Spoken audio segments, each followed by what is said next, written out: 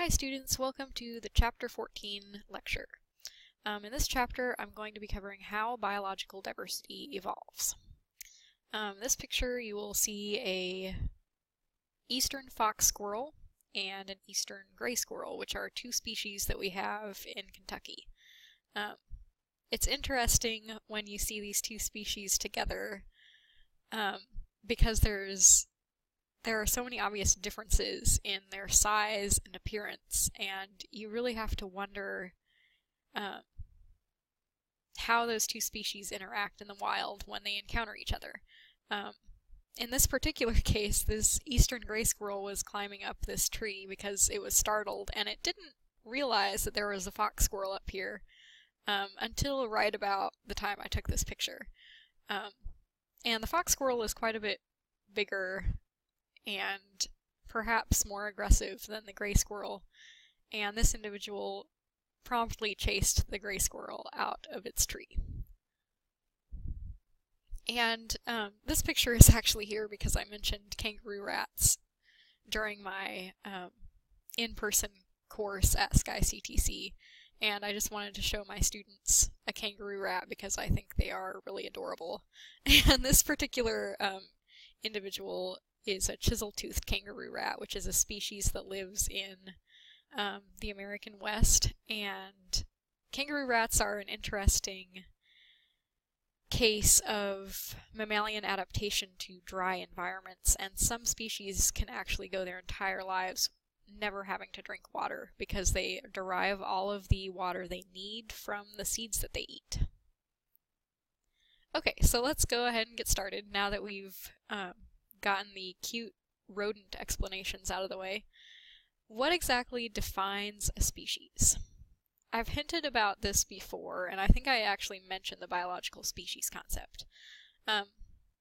Anyway, it's easy to tell the difference between a dandelion and a rose, for example, but what about subtle differences between species? The biological species concept is one way to address this issue, and it defines a species as a group of populations whose members have the potential to interbreed with one another in nature to produce fertile offspring. So, excuse me, note that the offspring produced in this case also have to be capable of producing offspring. If the offspring are not capable of producing their own offspring, then it would be a evolutionary or biological dead end. Here we have pictures of two different meadowlark species. We have the eastern meadowlark and the western meadowlark, and they both inhabit North America, and they're incredibly similar looking. In fact, even expert birders have a very difficult time differentiating between the two, and usually range alone is going to be the best indicator of which species you're seeing. So how can we even say that these are different species? And on the contrary, how can we say that all human beings are one species? You see an incredible amount of diversity in phenotype with humans. The biological species concept is the most commonly used system of designating species. However, other definitions of species exist, including the phylogenetic species concept. And it really just depends on the context and the questions being asked. For example, fossils present a special case.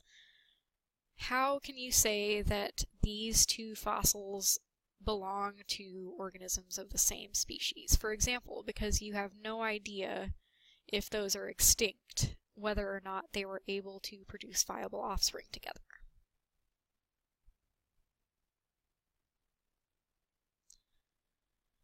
So what mechanisms keep species separate? Well, there are reproductive barriers between species, and a reproductive barrier is anything that prevents individuals of differing species from interbreeding.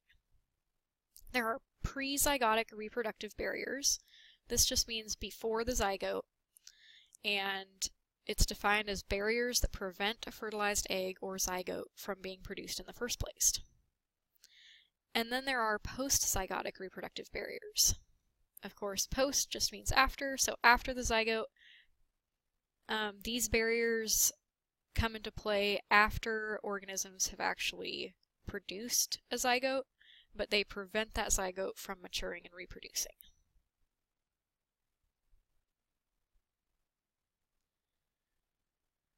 These are examples of pre-zygotic barriers. We have temporal isolation. Temporal, of course, just refers to time scale. So here we have an eastern spotted skunk, which are a sensitive species here in Kentucky, and a western spotted skunk. And their range actually overlaps. But the pre-zygotic barrier that keeps them from mating with one another is that they mate during different times of the year. One mates, I believe, in late winter, and the other is during the spring. So, excuse me. So even if these skunks were to encounter one another in their shared range, they're not going to be mating with one another because they are reproductively active at different times of the year. We have habitat isolation as another example of a pre-zygotic barrier. There are many species of garter snakes, and many of them overlap in range, but they'll use habitat differently. So some are more aquatic than others, and some are more terrestrial than others. So that would be an example of habitat isolation. Behavioral isolation is another barrier to organisms successfully reproducing. And one of the best examples of behavioral isolation, I think, is with birds. Some birds, it seems particularly shorebirds and cranes, as well as these blue-footed boobies, have really ritualistic and complex behaviors that they perform that helps them to identify one another as the same species. And if one of these birds were to perform some sort of novel behavior that's not normal for their mating dance, it would probably be rejected as a mate. So if it's not that same species, it's going to have different rituals, and it will not be accepted as a mate by the other animal. We have mechanical isolation. In this case, there's these two snails. They look very similar, but their reproductive structures are actually not compatible with one another. And then we have gametic isolation. So, of course, there are marine organisms that will release sperm cells, for example, and if those sperm cells do not meet up with an egg cell for whatever reason, then there's not going to be any offspring produced. These are some examples of post-zygotic barriers. So we have reduced hybrid viability. In this case, this is a salamander that is a hybrid, and it was produced, of course, through the mating of two different species, and these hybrids are actually much more delicate and just not as well suited to their environment. So that individual is not likely to survive and reproduce. We have reduced hybrid fertility. An example of this is when you cross a horse with a donkey, you get a mule, and all mules are sterile, so they are not able to produce offspring themselves. So that is, excuse me, an evolutionary dead end in that case, and the only reason that we have mules, of course, is because people will deliberately cross horses and donkeys, but that sort of hybrid would not survive in a wild population. And then we have hybrid breakdown, which is similar to reduced hybrid viability in the fact that the hybrid organism here, in this case, this plant, I believe it is a wheat species, is just much less well adapted to its environment, and as you can see here, it's quite small, and it's not going to be successful at surviving and reproducing in the environment. Okay, let's cover some mechanisms of speciation. So now that we've gone over how species maintain species lines, how do species become species in the first place? Well, a critical event in the formation of many new species occurs when a population is somehow cut off from other populations of the parent species. And it's usually not as dramatic as, say, the events that occur in the animated children's movie A Land Before Time. It's not usually an abrupt physical cutoff like that. But we'll go over some examples of what this mechanism of speciation can look like. So with its gene pool isolated, the splinter population can follow its own evolutionary course. And reproductive isolation can result through allopatric or sympatric speciation mechanisms. So here we have an original population of fir trees. Now, over many, many years, as in thousands if not millions of years of geologic time, a mountain range arises, probably through plate tectonics, and what ends up happening is it isolates two populations of fir trees. And over time, perhaps because this mountain range creates a rain shadow, there are going to be certain characteristics that are more favored on one side of the mountain range than others. Perhaps it's drought resistance or reproduction by way of frequent but low intensity fires.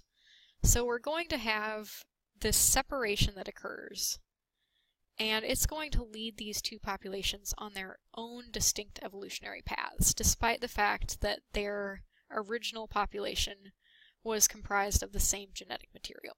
So this would be an example of allopatric speciation. Allo means other, so this literally means other land speciation.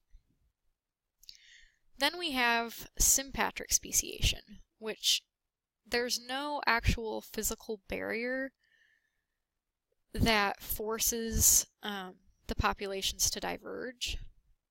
There's going to be genetic changes within this population that make some trees basically diverge on their own evolutionary path, and over time they become different enough that there's no crossing of genetic material.